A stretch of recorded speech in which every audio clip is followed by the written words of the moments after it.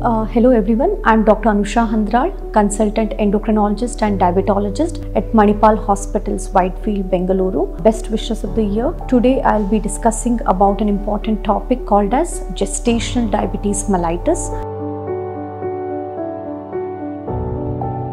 This usually happens during pregnancy, as the name explains, during gestation. This is known to cause high blood glucose levels and can cause effect on the baby and the pregnancy outcomes. When does this usually happen? It happens between 24 to 28 weeks of gestation in the second trimester.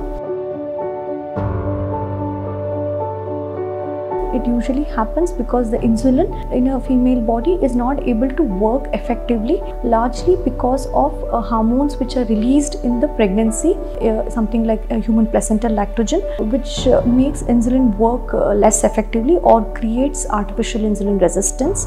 This leads to high blood glucose levels.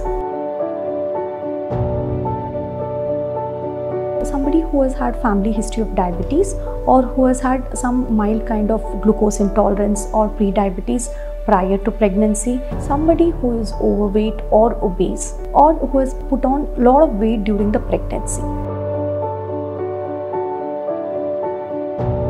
Largely this can be asymptomatic when the blood glucose levels are in the lower range. We need to do series of tests which the gynecologist will order. It will be a two-step process where some amount of glucose will be given and the blood glucose will be checked after an hour. If the blood glucose levels are higher, the pregnant lady will be subjected to do one more blood test, which is a glucose tolerance test. Once the levels are higher, she will be advised to meet the endocrinologist.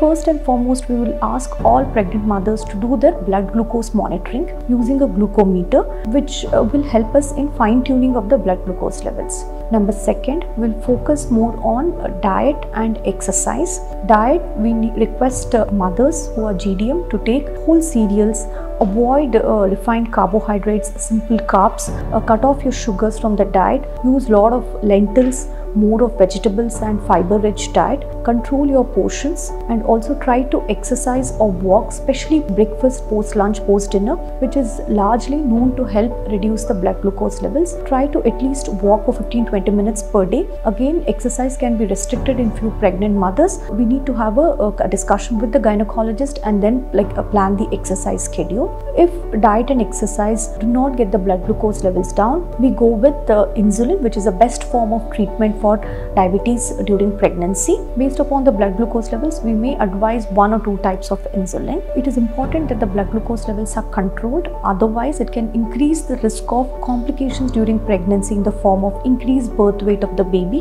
which can lead on to cesarean section or a difficult delivery. It can also cause preterm delivery. Hence, idea is to screen for diabetes at regular intervals during pregnancy, adopt healthy lifestyle, and be physically active during pregnancy. And as and when the blood glucose levels are higher, consult your physician or endocrinologist so that we can help you optimize your blood glucose levels so that the risk of complications are lesser.